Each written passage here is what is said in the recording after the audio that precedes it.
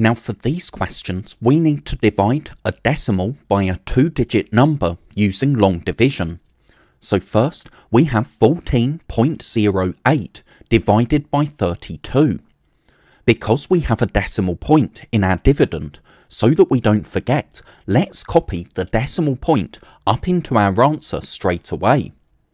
Now, because we're dividing by 32, we need to work out our 32 times table.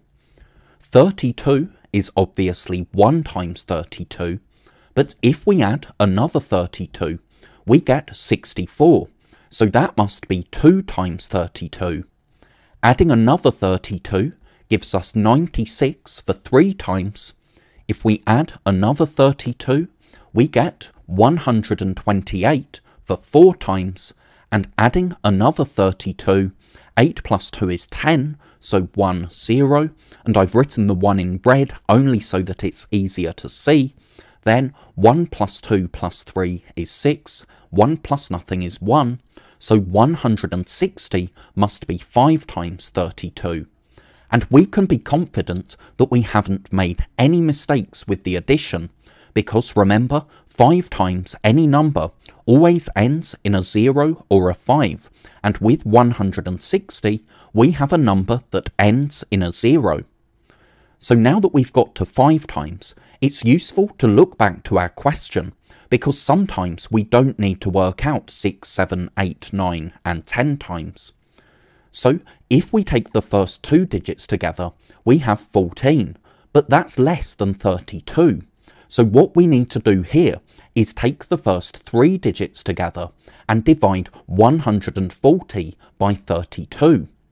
So we need a number in the 32 times table that's as close to 140 as possible, but not more than 140. 128 is the closest number that's still less than 140, so we can write 128 under the 140, and because 128 is 4 times, we can write 4 in our answer line. Now here, because we have a decimal point, it's really important that we write this 4 in the correct place. Remember, we always write the digit above the last digit that we divided, and because we divided 140 by 32, the 4 needs to be written above this 0. So now we subtract and bring down. 140 minus 128 is 12, and we can bring down the 8, so we have 128 divided by 32. We can see that that's exactly 4 times 32, so we can write 4 in our answer, and we don't have any more digits to divide. But here we've written 0.44 as our answer, and we always need a digit before the decimal point. So because this square's empty, we need to write a 0 to give us 0.44 as our answer. And notice 14.08, though it has more digits, is actually less than 32. And if the dividend is less than the divisor, we'll always get 0 point something as our answer. So you can divide a smaller number by a larger number, but when you do that, you'll always get an answer of less than 1. So now let's move on to this question.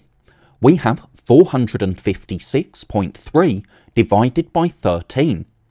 Again, we can start by copying the decimal point up into our answer, and now we need to work out the 13 times table. 13 is 1 times 13.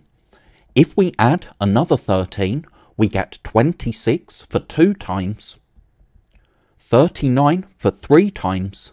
If we add another 13, 9 plus 3 is 12, so 1, 2, 1 plus 3 plus 1 is 5, so that's 52 for 4 times, and if we add another 13, we get 65 for 5 times.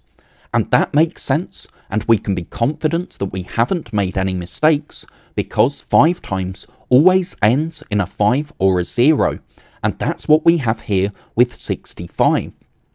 So now that we've worked up to 5 times, let's look back to our question. Taking the first two digits, we have 45 divided by 13. So we need to find a number in the 13 times table that's as close to 45 as possible, but not more than 45. 39 is the closest number that's still less than 45.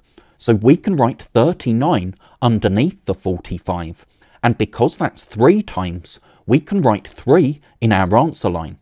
Again, it's really important that we write the digits, we write the multiplication above the last digits that we divided. So because we divided 45 by 13, we need to write the 3 above the 5. So now we can subtract 45 minus 39 is 6, and we can bring down the next digit. So bring down this 6. That means we need to divide 66 by 13.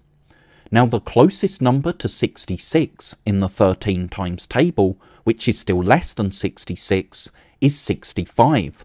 So we can write this 65 below the 66, and because 65 is 5 times 13, we can write 5 in our answer.